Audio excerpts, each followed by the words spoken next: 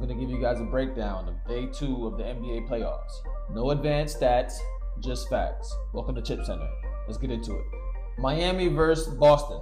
Miami can basically beat 5 or 6 teams in the Eastern Conference this year. Boston is not one of those 5 or 6 teams. Jaime Jaquez, the rookie out of UCLA, is looking like Jimmy Butler 2.0 on offense. So he can fill the void for the Heat offensively.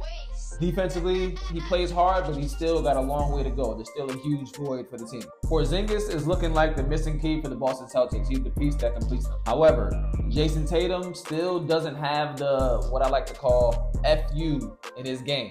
With all that being said, I have Celtics in 4, and also have the Celtics going all the way to the finals. Next up, we had Dallas versus the Clippers. The game kind of got away from Dallas in the first quarter, but that was a quarter where it really could have went either way. The shots just happened to not fall, but if these shots did fall, that would have changed the complete outlook of the game. The Mavs are so bad defensively that Jason Kidd has to come up with 1,000 different schemes just to keep them competitive. These players that have their podcast, they're not saying nothing in the podcast, and at the same time, they're not doing nothing in the games. Prime playoff P was in full effect last night.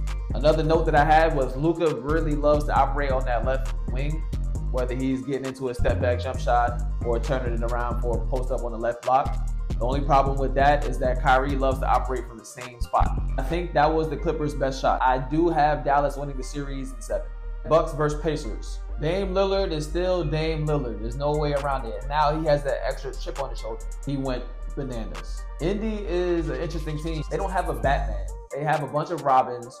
For me, they remind me of like the all suburban Catholic school team. You know, these guys are all nice guys. They have a lot of athletes on the wing, and they play with a lot of fast stretch fours. It's just something is missing from this team. I got Milwaukee in 5.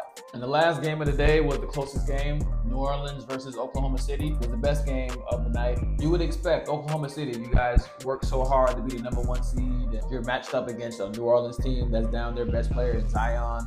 You would expect them to come in and make a statement. You know, you're home. It's the first home playoff game in a long time for Oklahoma City. They did not. I mean, it was still a good win, but they didn't make a statement. New Orleans really didn't get much from Brandon Ingram. Trey Murphy, you're a future star. You're going to make a lot of money in this league. But in the end, Shea and the young boys closed them out. In this series, I see Oklahoma City winning in 6 games.